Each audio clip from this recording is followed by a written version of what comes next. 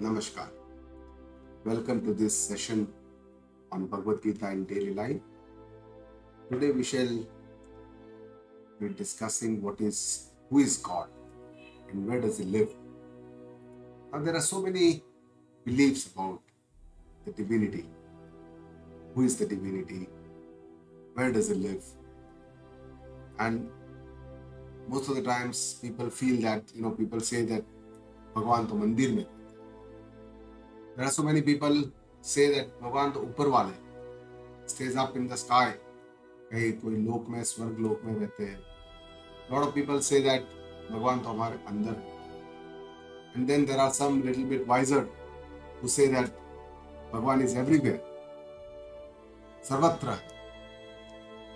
And then there would be some who would say that Bhagwan to mujhe kahin dikhte nahi hai, kahan hai, kahin nahi, shayad hai ki nahi hai. So there are so many beliefs and misconceptions about God, about divinity. Let us explore one after the other and see what our scriptures tell us. What is God? Who is God? What is divinity? Let us understand. So we call it in our scripture as either Bhagavan or Ishvara. Bhagavan means one who has six bhaga, all the six attributes, the characteristics, full of knowledge, full of grace, full of Aishwarya, full of all the, gnana, everything. Or Ishvara. Ishvara means one who is Ish, Lord, this world, one who is the king of this universe, is Ishvara. Most of the times we understand God more as in a form, and that's why in our parampara, in our lineage, the forms are also worshipped. Undoubtedly, it's also important to understand, realize that that's not the final or the real Swarupa of Bhagwan, but it is one Swarupa which we can associate with, we can relate with, we can understand, we can, put it in our life, in our practice. And this Swarupa, or which is also called Saguna Sakar Swarupa of the God, is also the Avatar Swarupa, like Rama, Krishna, then many other devtas, Devi devtas like Ganesha, like Shiv Linga or the Linga Puja, Mataji, and all these other Swarupa where we worship the Lord as the devtas as a Swarupa is a Saguna Sakar Swarupa, or the God with a name and a form. Our scriptures tell us that Ishvara is beyond the names and the form. And Ishvara, God, is the Abhinna, Nimitta, Upadana, Karana of this universe. That is what our Shastras tell us. That is the definition of Ishvara that our Shastras give us. That means it is not just the Nimitta. Nimitta cause means the material cause. One who is the creator of this universe. One who has created this. Just like a pot is created by a potter. कुम्हार जैसे घड़ा बनाता है, ऐसे ही भगवान ने ये विश्व, ये यूनिवर्स को बनाया. And then our scriptures also tell us that God is the Upadanaka. Upadana means the material cause. The creator did not have to go anywhere to get the material for the creation. He himself manifested as a creation. And that is a unique understanding which our scriptures only tell us, that he is not just the creator, but he is part of the creation. And that is how we can understand God as vibhutis in different forms. In the 10th Adhyaya of Bhagavad Gita, Bhagavan talks about all these. Shri Krishna talks about the vibhuti darshana. And then the Virata Swarupa or the Vishwarupa darshana, which is the 11th Adhyaya of Bhagavad Gita. And then Antaryami, Bhagavan says in so many different areas, Riddhesha Arjuna Tishtati, that I am sitting inside you, Arjuna, and I, make people go round and round. And then the glory, the grace of the God. But the final Swarupa, according to our Upanishads, the knowledge path, Vedanta, is the Nirgun Nirakar, the formless, the unmanifest, attributeless. There are no, attributes. It's Chaitanya or Atma Swarupa, or it's also the Brahma Swarupa. So both Atma and Brahma are Chaitanya Swarupa, but Atma is from the perspective of a Vyakti, from the individual perspective, whereas Brahma is from the universal perspective as a Sarvavyapak, omnipresent, omniscient. And that consciousness, which we call it as Chaitanya or Atma, its Swarupa is Sat Chit and Ananda Swarupa. That is what our scriptures tell us. So that is the final destination of the Lord. In Bhagavad Gita, Shri Krishna talks from each of these three perspectives. He talks himself from perspective of being a Krishna as Avatar Swarupa. He talks himself as being sometimes Ishwar Swarupa, how he is the creator, how everything manifests from him. And sometimes he talks from the Nirguna and Nirakara Chaitanya Swarupa as a Satchit and Ananda Swarupa. And only a learned Guru can explain to us how in different shlokas, in different adhyayas, Bhagavan talks from different perspectives so that we can get all the idea and connect all the dots so that we can make one whole vision of Sri Bhagavad Gita rather than making it into compartments and then not understanding them in its entirety. So in the fourth adhyaya starts with Bhagavan Shri Krishna says, Imam Vivasvate Yogam, that this knowledge tradition, this yoga parampara, he says starts from me, starts from the Lord. He says, this imperishable knowledge I first gave to Vivasvate Proktavan, that I gave it to Sun. At the beginning of the creation, this yoga vidya, this vidya knowledge was given to the Sun. He passed it on to Manu. Manu passed it on to Ishkwaku, the king in whose descent dynasty Sri Ram took birth, Ikshwaku. And then listening to this, Arjuna must have thought, how is this possible? Krishna, you have been born just recently, few years ago with me. Of course, they were 90 years old when Mahabharata Yuddha took place, but you have been born recently. Says, Aparam Bhavato Janma, Param Janma Vivasvata. Son was born many years, thousands of years ago. How is it?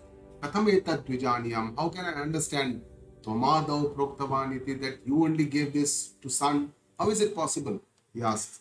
And this is the beginning of a little doubt in the mind of Arjuna. He said he has always thought that Shri Krishna is his friend, Sakha, and here he is the charioteer, and now he has already accepted to be a disciple. Shishyasteham Shadimam Tom Prapannam. In the second adhyaya, he said to Shri Krishna that you please give me guidance. I'm confused. I don't know what is the best thing to do. And now Arjuna has doubt whether Shri Krishna is really God or not. And that's why he wants evidence, and to which Bhagavan displays his Ishwar Swarupa and tells him, Bahuni me vyatitani janmani tavacha Arjuna. Oh Arjuna, I have had many births previously, and you also have undergone many births. Tanyaham Veda Sarvani. I know about all these births, yours as well as mine. Natvam Vittha Parantapa. Hey Parantapa, hey Arjun, you don't know all these births. That is the difference between Jiva and Ishvara. Ishvara is Sarvagnya. He is the all-knower. He knows everything about all the Jiva. Whereas Jiva is Alpagnya. He knows very little. He knows only about this birth. That too also we forget so many things about our childhood. And that's why we have a very limited knowledge. And that's why that is the main difference between the Jiva and Ishvara. And then in the next two shlokas, which are both very well-known shlokas of Sri Bhagavad Gita, Yada Yada Hi Dharmasya, he says, when does God incarnate? He says, whenever there is decline of Dharma, Dharma means the righteousness, what is the right thing to do. And that righteousness, to protect this Dharmis, and whenever Glanir Bhavati Bharata, when there is, there is increase in adharma, he says, Abhyutthanam adharmasya, then I, Tadatmanam Sujamyam, I manifest myself. He says, there and there I manifest myself. And next shloka, he says, what are the reasons for the God's incarnation? Paritranaya sadhunam, to protect and nurture the sadhu purush, the righteous people. Vinashaya chidushkrutam, to destroy the adharmis, as Shri Krishna did it by killing Kansa, and then the Kauravas, whereas as Rama Avatar killed Ravana. So all these adharmis were destroyed. That is one of the purpose of incarnation.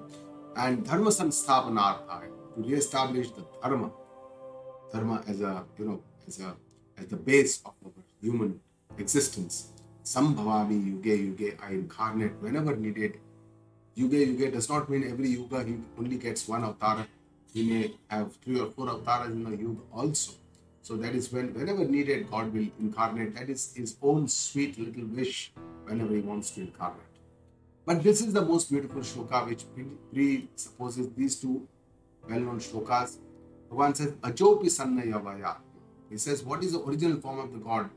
He says, even though I am Ajaha, Ajaha means I am unborn, be Avyaya Atma, I am eternal. There is no Vyaya, there is no destruction, there is no change. I am Brahma Swarupa, I am Nirgun Nirakar. Bhutanam Ishwaropi San, and I am the Lord of all the beings, I am the Ishwara. Even then, Prakrutim Swamadhishtaya, I take help of Maya, who is under my control. Sambhavamyatma, Atma Mayaya. That means, Bhagavan says, I incarnate, I manifest with this help of the Maya. I take this incarnation, I take this birth. Because Nirgun Nirakar, how can he take a birth? How can he become full of attributes, guna? And he has to take help of this Maya only then. And that is how the difference is that Bhagavan has complete control over the Maya. That is, Brahma has complete control over the Maya. Brahma Shraya Maya, that's why it is called. Whereas Jiva is under the control of this Maya. Because we don't have full control and understand the Maya. And that's why we get all these pain, miseries in our life. And with this power of own Maya, creative energy, God takes the birth. So Jiva is born due to his or her own actions, kartrutva, ahankara, ajnana, ignorance. That is how this samsara chakra keeps on going on. But Bhagavan does not have to go through all this because he is full of knowledge.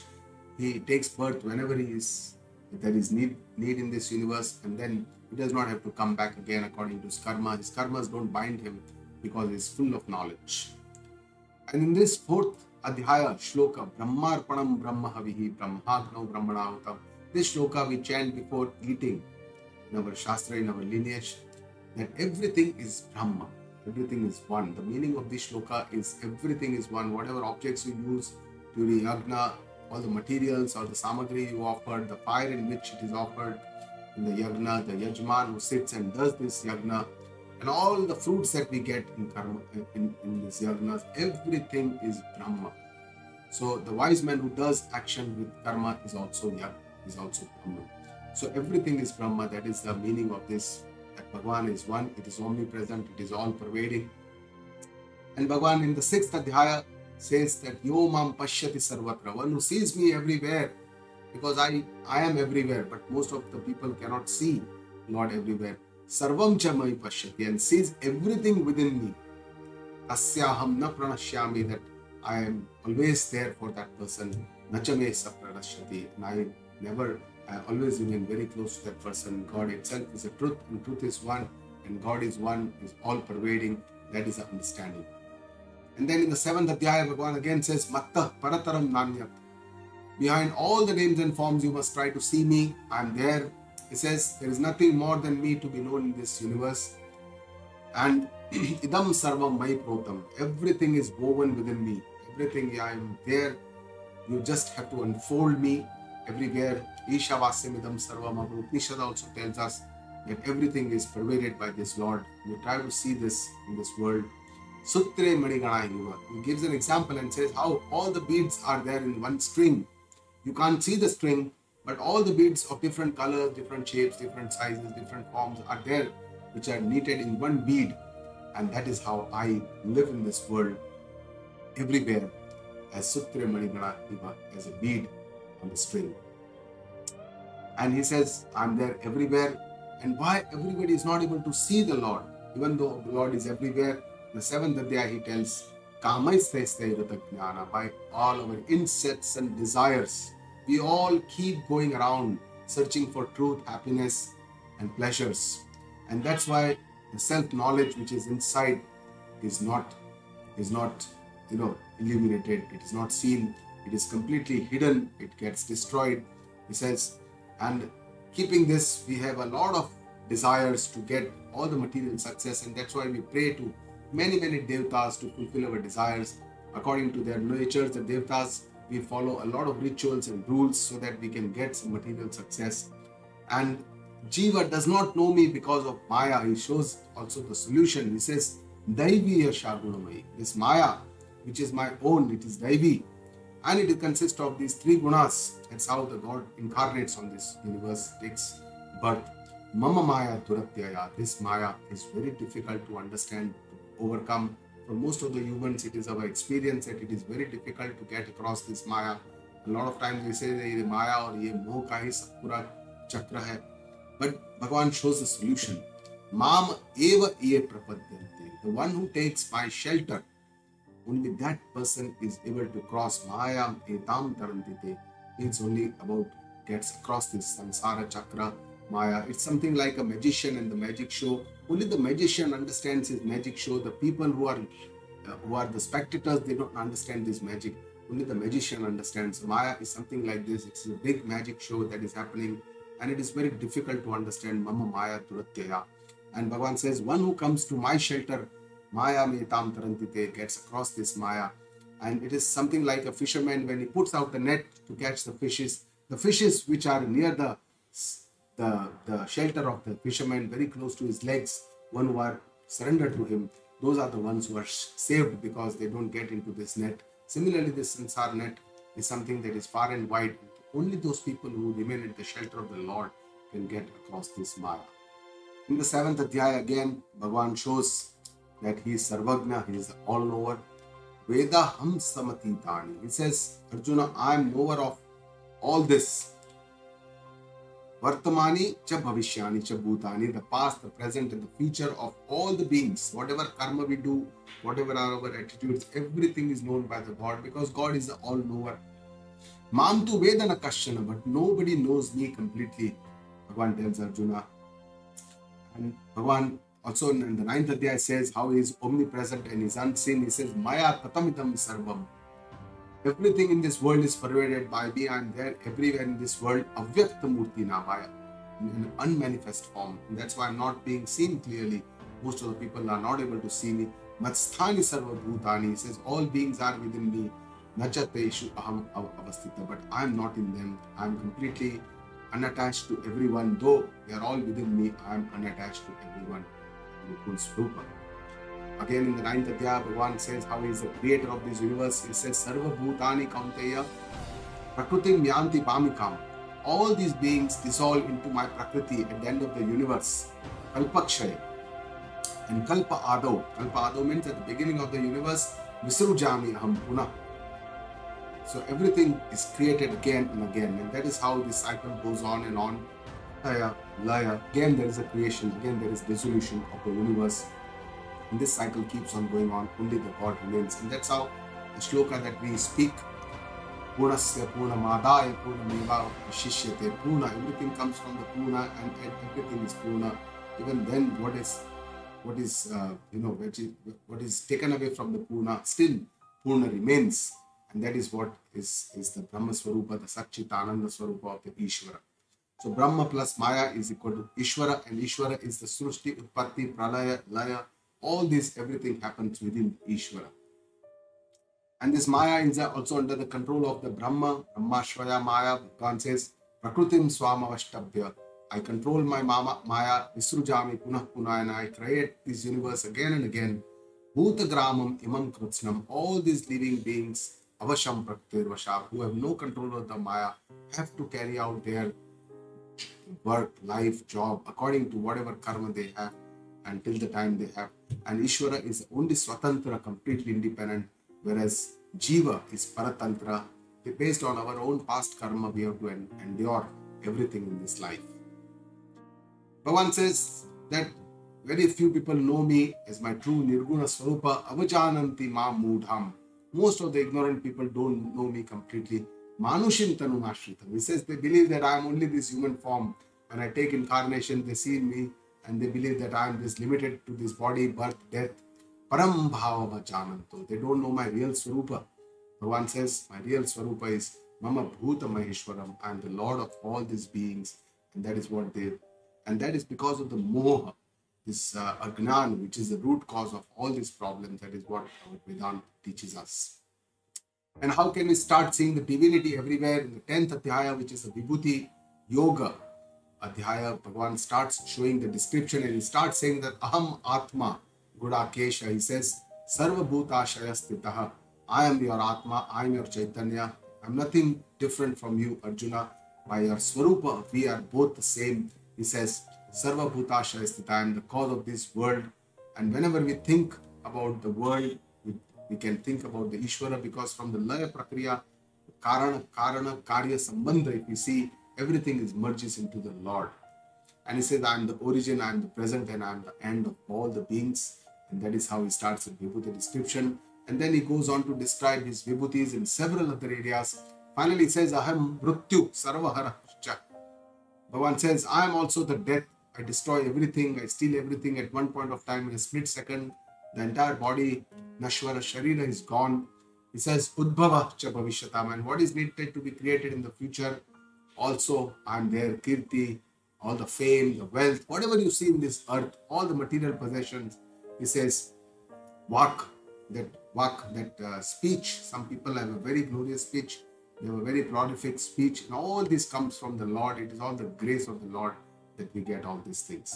It says, all that we see is from and is God. One tells Arjuna that, oh Arjuna, I am the seed. Sarva Bhutanam Bijam. I am the bija from which all this, everything develops. And there is nothing in this world, either chara, achara, which is separate from me. Everything I am involved, I am engrossed, I am woven into everything in this world.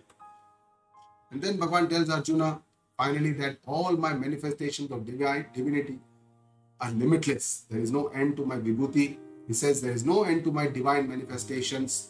Whatever I have told you is just one part of it. I cannot describe it completely, Bhagavan tells him. And finally, he says that whatever you see, whatever glory you see, wherever you see any prosperity, wealth, enthusiasm, energy, all these enthusiasm, everything, try to understand that it is all my powers. It's a very small ansha of my powers. From my energy, everything comes out. Don't have a lot of, ego for your own possessions. Try to understand that all these powers come from that same divine powerhouse. And finally, in the last book of the 10th Adhyaya, says, Athava Arjuna, oh Arjuna, what is that for you to understand better than this? Just try to understand the summary, that whatever you are seeing, this entire universe, is just one very small ansha, small part of my divine self. He said, this is just one aspect you are seeing. And whatever you see in this world, you see me everywhere. That is the... And then in the 11th Adhyaya, Arjuna now has a desire. He wants to see the divine manifestation, the Vishwarupa of Bhagavan Shri Krishna. And he says, if you believe that I am able to see, I am eligible to see this divine Swarupa, O Lord of all the yogis, please manifest. Please show me your perennial, your avyaya form, your Atmanam, your Vishwarupa. He requests to the Lord. And then he puts this request in the feet of the Lord. And immediately, Lord, who is so graceful, agrees and accepts Arjuna's request. And he says, yes, Arjun, now I am ready. I will show you all my hundreds and thousands of different forms, all the divine forms you will see at one place of different colors, different shapes, everything. And in this Vishwarup, you will be able to see all these bodies, all the different species. You shall see at one place all the Sachara, Charachara, Jagata, moving, non-moving things, everything at one place. Apart from this, whatever you wish to see, you can see in this Vishwarupa Darshana. But he tells Arjuna that only with divine eyes, with Divya Chakshu, you can see this Vishwarupa. Without this, you cannot see this. The meaning is that only we have a purified mind, we can see the Lord everywhere. Unless we have a purified mind, we cannot see the Lord everywhere. And then he tells, okay, I will give you the divine eyes. He gives Divyam Dadami Te Chakshuhu. He gives the divine Chakshu, Divya Chakshu to Arjuna so that he is able to see this divine splendor of the Lord. And then Lord becomes silent and shows him all his different forms, all his different forms. And finally, he shows his also some ferocious form of the Lord, which Arjuna now starts trembling. He has never seen Lord Krishna or Bhagavan in this avatar, in this way, how he is going to become a destroyer. O greatest of all Devas, please have mercy on me. I want to know who you really are. I have never seen you like this in a very fearsome way. And Bhagavan tells Arjuna in his cosmic form, in his Vishwarupa, he says, Kalosmi, Kala Asmi, I am the death personified. All the destruction that you see is also because of me. And this is something very difficult for us to understand. We see God as a creator, but when we are told that God is also the destroyer, when we see so many deaths, destruction happening, and when somebody tells us, oh, this is all part of divinity, this is all there to create the balance on this universe, we sometimes not able to understand. Bhagavan himself says that Kala Ashmi, I work to destroy the people, so that I am in action to massacre people, he says. And all the warriors in the opposite camp, if you see, they are all been destroyed by me. They are not going to remain in the future, are going to be destroyed. And Arjuna sees that all the Drona, Bhishma, everybody is entering the mouth of the Lord, and he's just eating them, chewing them. And this, they are all destroyed. And then Shri Krishna tells Arjuna, Tasmatvam Uttishta Yasholabhasva. Therefore, Arjuna, get up and fight this war, this Dharma Yuddha. Yasholabhasva, you achieve the fame. Whatever has happened is already going to happen. You win over the enemies and you enjoy this prosperous kingdom and work. And you have to kill those people who have already been killed by me. I have already done the job. You just have to do it as a nimitta matra bhava. Nimitta matram bhava sabya sachin. Shri Krishna tells Arjuna that you be an instrument. Whatever needs to be done, you do it. Don't have too much of sadness, ego, miseries that you are that person who is doing all this. All this has already happened. And with this understanding, we need to do our actions.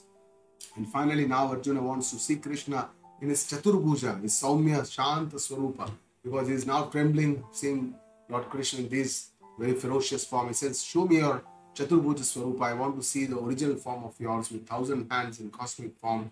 He says, and manifest your original Chaturbhuja form, to which Bhagavan now comes back to his Chaturbhuja form and tells Arjuna that it's only by Bhaktya Tvaya Ananyaya, Ananya Bhakti, there's only one pointed devotion is the only way, Bhagavan says, to see me in this divine splendor, this Vishwarupa Darshana, oh great warrior, and to know me, to see me, and to understand me in reality. There's only one sadhana, and that is bhakti, devotion to the Lord, utter respect, complete surrender to the Lord is the only way to understand the Lord completely.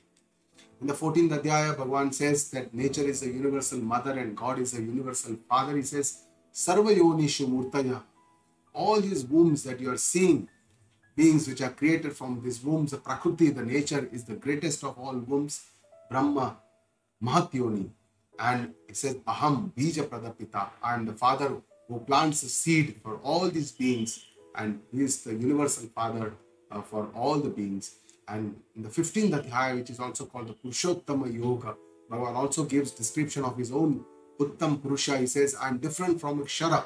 Kshara means all that can be destroyed, all these bodies that we can see, the Sthula Sharira, all this that will come to an end one day. He says, I am different from this. And I am also higher than the Akshara Purusha. Akshara Purusha is all the Sukshma Shariras, or all the Maya, we can say, that is Akshara, which we cannot be described. It is eternal. And then, therefore, he says, Lokecha Vedecha, in world and in Vedas, I am known as Purushottama. Says the 15th Adhyaya is devoted to this Purushottama Yoga. And Bhagavan gives his self-introduction and says who he is. He is beyond this. And what is the benefit of knowing this Purushottama in his real form? Bhagavan says, O Arjuna, this is the most profound secret that I have told you, this Atmajnana that I have given you. And this has been told to you by myself, no one else. And one who knows this is indeed the intelligent person. That real intelligence, our intelligence is to know this spiritual knowledge, this divine knowledge that Bhagavan is given. And that person becomes complete in all respects. He is paripurna, he is nirapeksha, he has no expectations, he is krutakrutya, he has all gratitude for whatever he has completely, and he feels completely fulfilled. He is a kamhata, he does not have any kamana, does not have incessant desires, and that is what is our understanding, should be our understanding. So finally, coming to the end of this session, God, Ishvara, is a Bhinna Nimitta Upadana Karana. He is the creator and the material cause of the creation. Everything comes from him. He has been the creator, like an instrumental cause, like a ghada, which is a pot which is created by the potter. Similarly, Bhagavan is the Upadana Karana, the material cause of the creation, is part of the creation itself. So not just he is a creator, but he is a creation also. God has created this universe as an instrumental cause, and God manifests everywhere in this creation as a material cause. It is up to us how to see this divinity everywhere in this creation.